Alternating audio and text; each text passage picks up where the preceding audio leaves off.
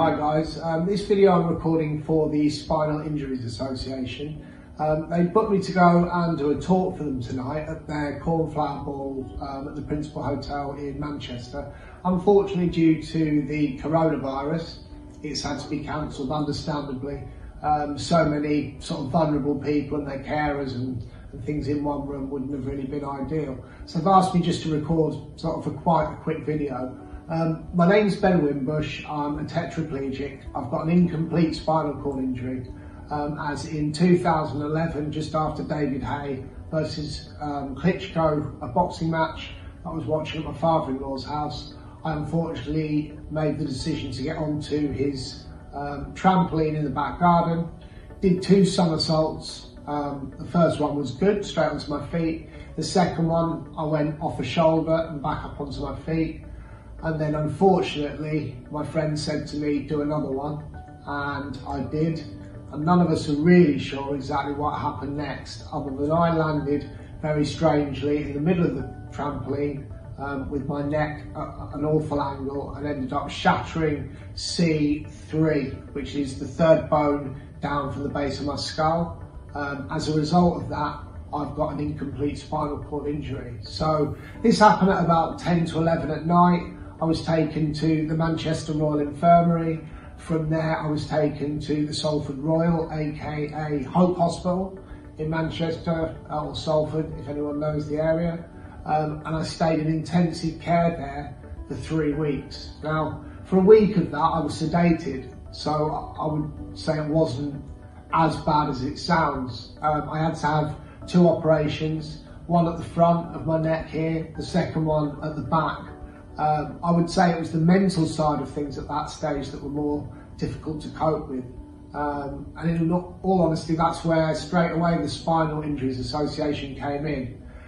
They had a nice lad who came to my bedside. I must have been injured about 10 days and said to me quite simply, you'll feel at the moment like you're a head in a bed. And at the time, I didn't quite take on board what he meant, but looking back, he was exactly right. And he gave me the chance to ask any questions that we wanted. I had my then father-in-law with me at the time. I asked some pretty personal questions, I'm not going to lie. I asked him if he was working or if he had worked, and he had. He worked at the BBC.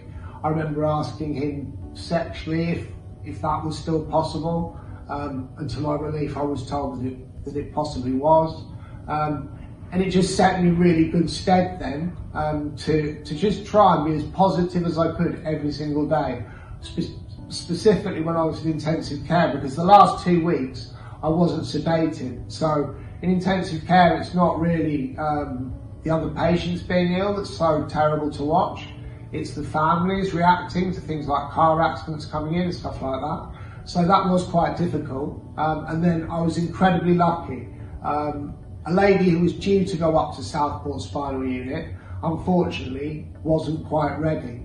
So a consultant came in to see her, and as an afterthought, put his head around my door, just to see how I was, who I was, and just to tell me about Southport Spinal Unit. Now, I treated it a bit like a job interview, I'll be honest. So, at the time I was working for a bank, they were still paying me. I was married at that stage, so I felt as if I was sort of duty bound really to try and get as fit as I could, as healthy as I could. I knew getting to Southport was something that I might have to wait for. And I can just remember thinking, this is like a job interview, I've just got to make it count.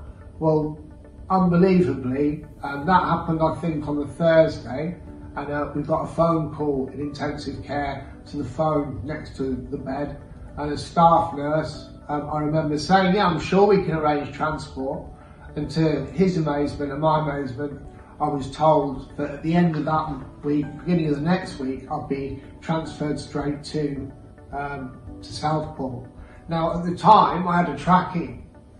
What happened was a very experienced member of staff at intensive care worked out that the hole, or the trachea site itself, was too big really for what Southport would want. Normally Southport would have weaned me off the ventilator when I got there, but she watched me breathing. She's obviously very experienced. She was just about to go and be a sister, and this was her last 4 shifts at Salford Royal.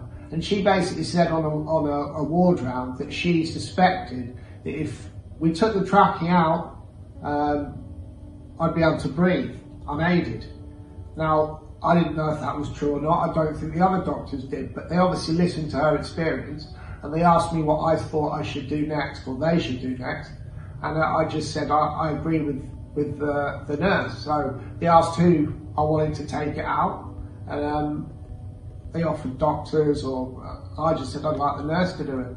So 5 minutes later, they pulled out my trachea, and I can only describe it as a feeling of sort of swimming underwater and just like breaking through the surface, taking a huge, great big lungful of air. Really emotional when it happened.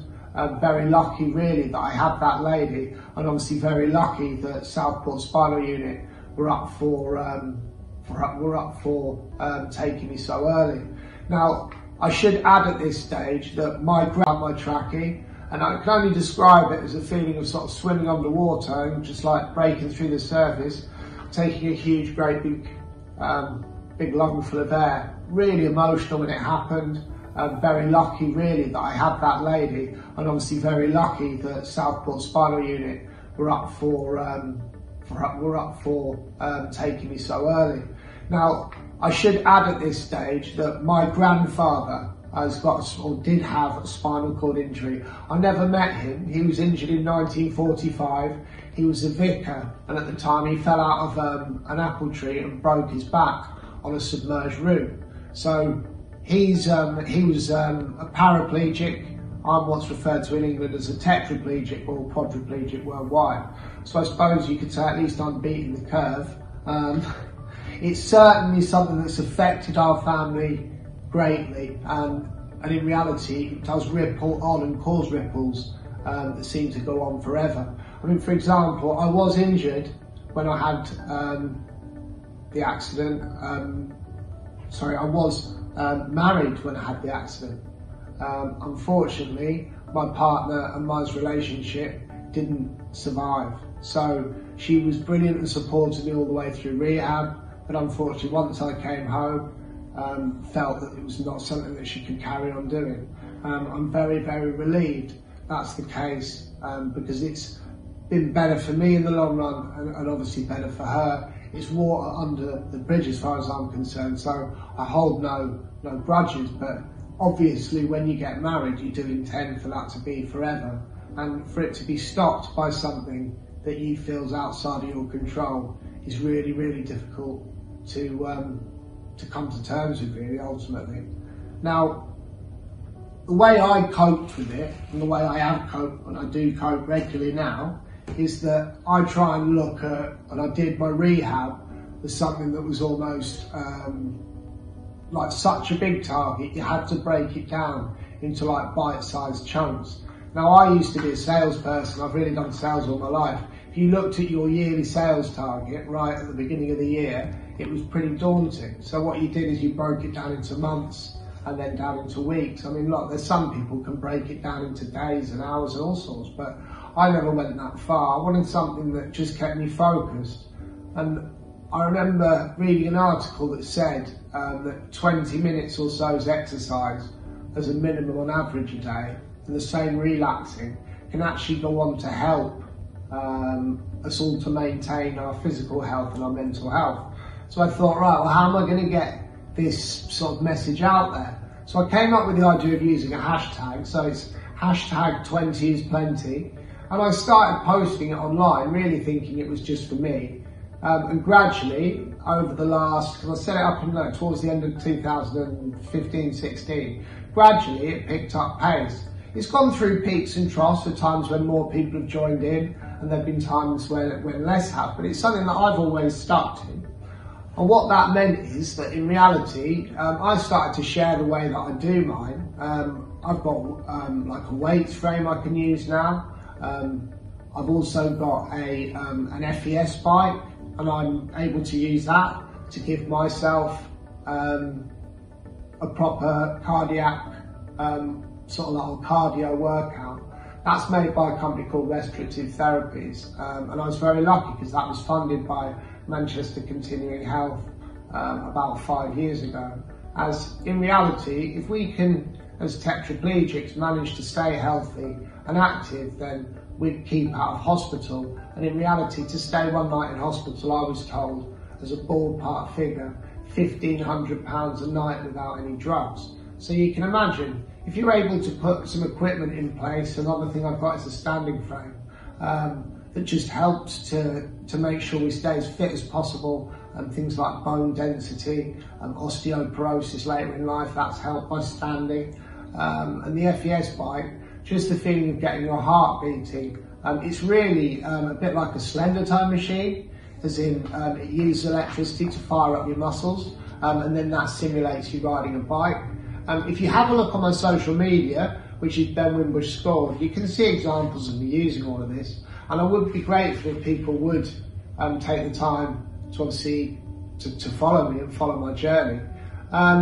As far as saying anything else to you today, I probably would have gone into a bit more detail about some of this stuff if I'd actually been at the ball. I'm one of those people that I don't really write a full script. I sort of try and speak from the heart. What I would say is that they were hoping that my speech tonight would inspire people in the room to basically donate money. It's as simple as that.